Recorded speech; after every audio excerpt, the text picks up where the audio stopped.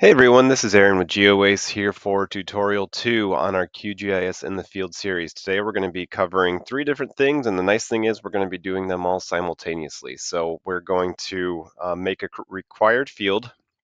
We're going to, number 2, implement a number slider widget, and number 3, we are going to show you how to kind of remember previously input values. That way you don't have to put them in every time fresh. So with that being said, let's go ahead and get started. I've got QGIS open right here. We're going to be working out of our plants layer. If you need this data package, just go ahead and look at the video notes. And in this plants layer, we're going to go to properties. Within properties, this entire tutorial, we're going to be working with the attributes form area. So let's go ahead and click on that. And then we are going to hit max height feet. One requirement of the number widget is that you need to have a number field or integer, and then you need or the other option is basically to have a double field or a decimal. So we're going to go ahead and use an integer field today. We're trying to get the maximum height of our plant, and we are going to go ahead and throw in maximum height as our alias, just a little bit more clear than underscore height feet. I guess we can put feet in parentheses, and all you need to do to create the number widget is go to editable here and hit slider. Dial is also an option, but I don't think that it's supported, at least in iOS. I tried it earlier, it didn't work. So I've always used a slider.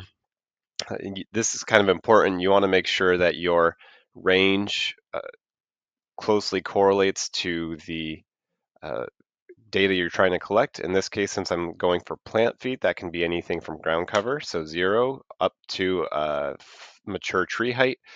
That could be, I guess, up to 100, up to 400 feet, but we're going to go ahead and put, I think the tallest tree is like 380, but we're going to put 200. We don't have anything that crazy here. I'm in Ohio, so.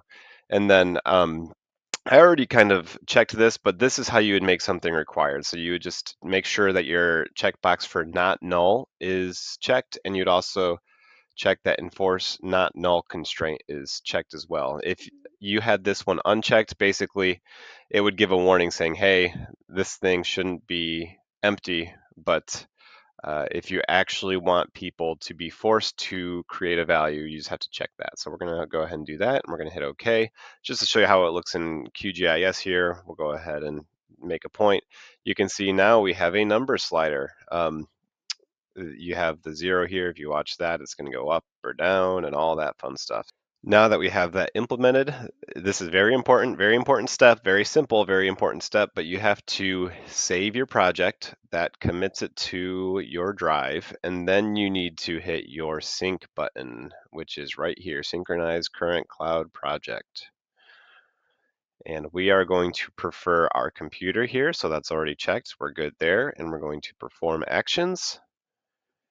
And we will see you in QField next. All right, we are all logged into our QField application. What we're going to go ahead and do now is the first thing that you need to do is you can see here that Field Ops has changes and is available locally. So this is our old version that we did last time. What we're going to do is we are going to remove the stored project. You're long tapping on the project, and we're removing the stored project, and you can see that you have that down arrow now. So we're going to go ahead and click it to re-download it. I'm going to pause this until it actually syncs up. All right, we are all downloaded now, and we are synced to our device. We're going to click on Field Ops, and if you go to our little edit icon and hit our plants layer, you will see a couple things. We're going to go ahead and create a new point. First thing you'll notice is that you have a big red bar on top instead of a green one. That means that we have a required field. So all you need to do is match the red on red and look at maximum height. That's what we just said a minute ago. And everything went out great. You can see your alias is maximum height in feet. You can see that our field name is, or our alias name is in red, which means that it's required. And you can see a number slider.